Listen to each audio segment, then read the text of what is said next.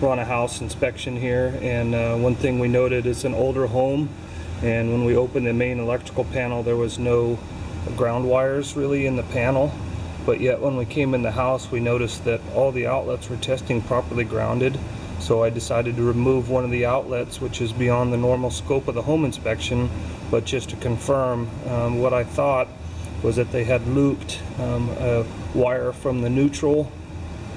plug in the outlet itself to the ground clamp, ground screw, I guess you should say, and that gives you a testing on your tester that it's properly grounded when indeed it's not. Just another thing we see on occasion.